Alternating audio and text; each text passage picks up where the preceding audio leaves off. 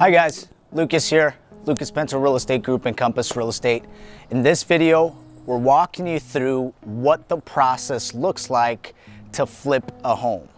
I posted something on Instagram and I got over 300 hits, and people are curious as to what that process looks like. How do you do it? What are the numbers behind it? What updates and upgrades should you do? And how do you flip a house and make money? This video is also going to be helpful for any potential sellers that are considering updates on their homes. So you could get a lot of takeaways from these videos and figure out what should I update prior to selling. But we're really going to be focusing on the flipping side. Come with us. All right, so whenever you're considering flipping a home, I want to set a good foundation for you guys of some terms that you should know and remember. So number one, it's your acquisition cost. Acquisition cost is what you're purchasing the house for. Number two, it's your rehab cost. Rehab cost is how much you're gonna spend updating the home. And number three is ARV, after repair value. This means after you spend $50,000 updating the home, what's the after repair value? Right? So you have those three key terms that you should always remember. So for this home in specific, this isn't necessarily a flip, but it's very similar to a flip, and I'll explain why. This is a home where mom passed away. It was handed down to the son, and it's in this condition. As you can see, it's not very nice, it's not updated. This home, the way it is today, if we don't do anything and we go to sell it, the home is worth about $340,000.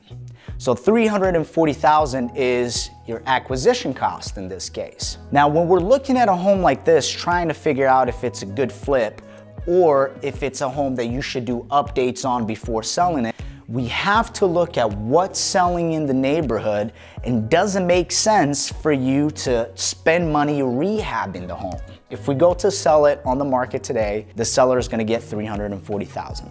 The cost to rehab this home, to make it really nice, really modern, really updated, similar to a really nice home in this area, would be about $60,000. So you have your acquisition cost of $340,000, you have your rehab cost of $60,000, you're all in the project for $400,000. Now, the last number that we need to figure out to make sense, to see if the investment makes sense or if the flip makes sense, it's your ARV, after repair value.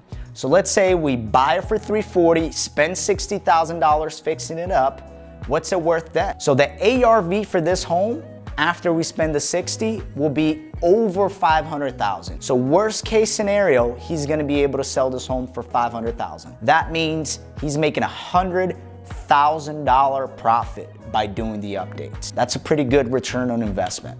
Now, we're gonna walk you through what updates he's gonna be doing in order to maximize his investment and sell the home quick for the most amount of profit. We're now fast forward 4 to 5 weeks since the last time we're in this place, and we came through and did a complete remodel of the place. We were getting ready to go on market at $360,000 because it was very outdated and needed quite a bit of work. Instead, we went in and put about $50,000 to $60,000 worth of updates in order to go in on the market at a higher price and fetch more money for the seller. So we're getting ready to take this listing live on the market at $525,000. Excuse the mess since we're still, finishing up and trying to stage it, but I'll be able to highlight the key pieces of what we did in this remodel in order to net the seller more money.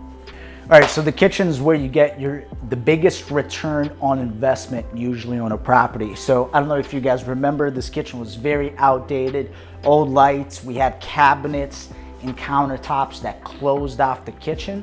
So we completely blew that off in order to make it more of an open concept. Quartz countertop, new white cabinets, new flooring, new stainless steel appliances, and a light backsplash, new sink. Completely changes the look and feel of the place, as you can see. And of course, we took out the old lighting and put some new LED lights in order to brighten the place up.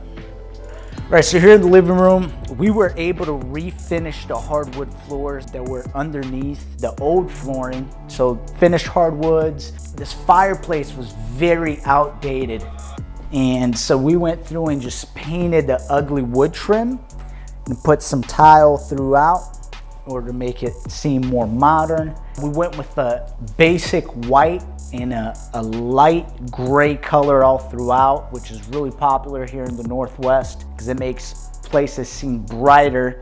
And since the weather is not the best here, that's usually a good option. So that's a wrap for this project. This home is coming on the market, and I hope I got to explain to the best of my ability what the Compass Concierge progress is like and what that process looks like from start to finish. We love to help families and individuals in the Seattle area do the same thing to your place. Maybe it's not a complete remodel like this, but I guarantee you there are things in your home that you could do to raise the value of your home. And when the time comes for you to sell it, we'd love to help you highlight what those things are and provide a zero interest, zero hidden fees, free money in order for you to go and do the updates, in order for you to net more money and sell your home faster. Now, at the same time, you might be interested in getting into real estate investing. It might be, one of your goals might be to do your first flip ever. This is a great program for individuals who are looking to invest in real estate. We love to help. We love real estate. We love this. So if you have any questions real estate related, please don't hesitate to reach out. We're here to help. Comment below with any questions and share the video if you think somebody will benefit from this. Until next time.